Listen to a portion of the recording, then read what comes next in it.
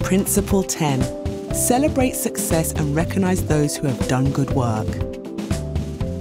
A great coach pushes their team to find their own greatness, but never forgets to celebrate the wins along the way. As a leader, inspiring people is part of your job. Yes, you have to drive accountability and focus on delivery, but you also need to motivate those who do the work. Recognise good work and praise your players who elevated their game to a new level. Even small successes can have a big impact on your team, and one person's victory can become a big team win. Generously and publicly acknowledge those who demonstrate the leadership behaviours and capabilities that make strategy succeed. Ask them to share their experiences and inspire your team by empowering them to inspire others.